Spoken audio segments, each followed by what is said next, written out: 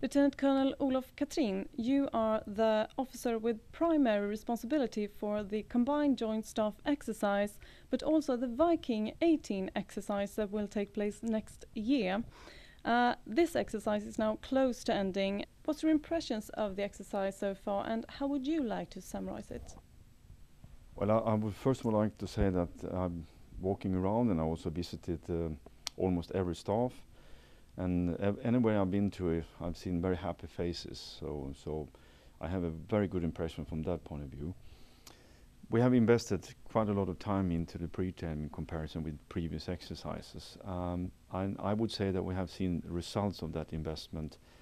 So we have actually seen staffs and members that are more up to speed earlier than previous exercises.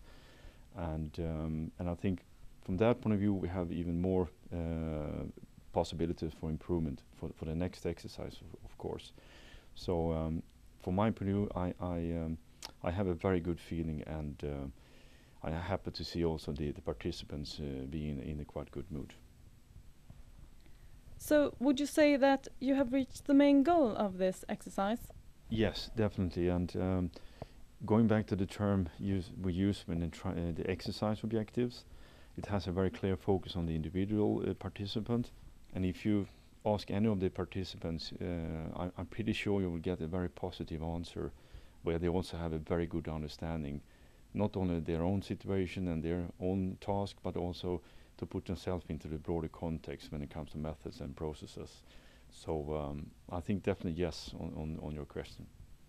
And next year there will be held an even bigger exercise called Viking 18, and the preparations are underway. What's the main purpose of Viking 18?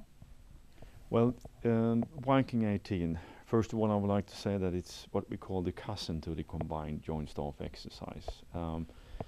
And that's because it's so much bigger, and it includes in a larger scale the civilian component as well as the police component, and as always the military component. It's a bigger exercise, but the key word is comprehensive approach.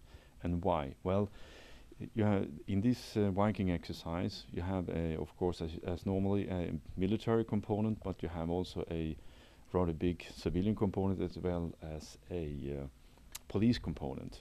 I would say it's even a unique opportunity for all these organizations to meet and try to understand and create some better understanding of each other. And from that perspective, it differs very much from the Combined Joint Staff exercise. So then we're looking forward to the Viking 18 exercise next year. Thank you very much. Thank you.